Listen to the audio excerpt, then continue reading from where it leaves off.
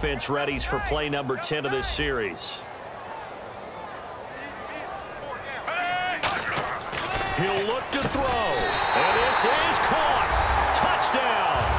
And they've taken the lead here in the final minute. So many practices we watched over time where the offense works on scoring late in the game and finding a way to win, as we just saw there. Just saw it right there. Now can they preserve that advantage that they just got? Tucker now to kick it away following the touchdown. This will be taken to the back of the end zone.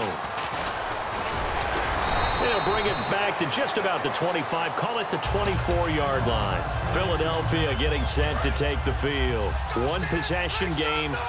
Time very much a factor. How does the offense handle this situation?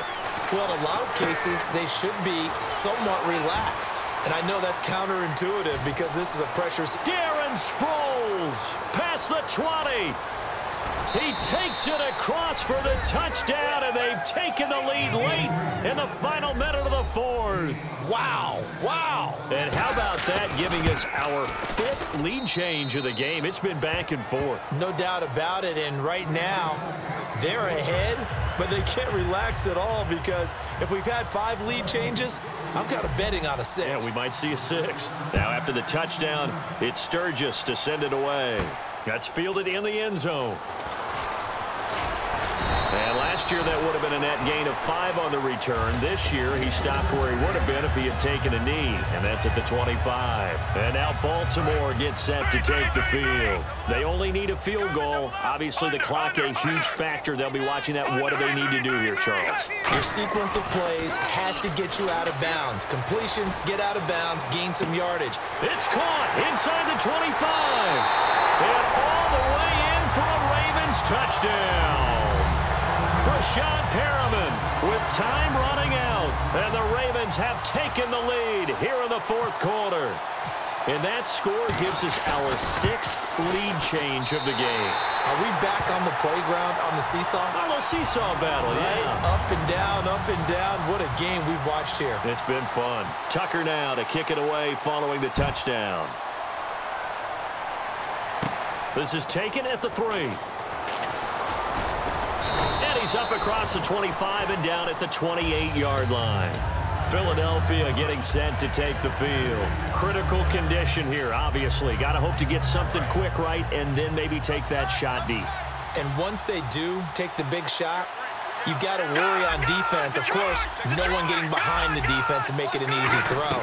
But nowadays, it's not just the ball being tipped in the air and people in the end zone in a cluster. And he's free going down the left side. It's a foot race. And he's across for the touchdown, and it's likely the game winner here in the closing stages. I think it'd be real easy here to focus on maybe a defensive breakdown with that type of a play in this situation.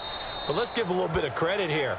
That type of play is clutch. Boy, it was clutch, but to turn it back to the defense, how crushing is that? You think you've got this thing won, and in the last moments, almost literally, you lose it.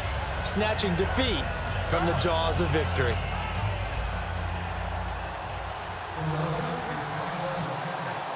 Now after the touchdown, it's Sturgis to send it away. Short kick. One of the up middle take it down. And they're going to wind up with pretty good starting field position as they get it up past the 35. The Ravens offense now, they get set to head back on the field. Look at the clock. Everyone knows the situation. Probably time here for one final play. And we know what that play is going to be. It's got to be some sort of Hail Mary, throwing it towards the end zone and hoping someone can catch it or catch it off of a tip.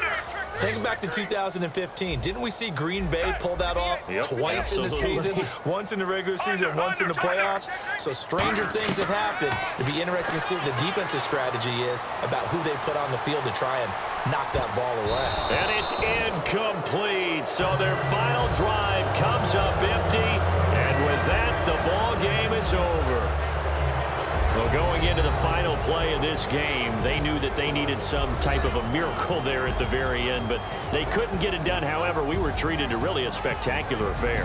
Even though they didn't finish it off, you're exactly right. They took us down to the last play. We're still You were wondering, could it happen? Possibly, even though we both knew it was a long shot.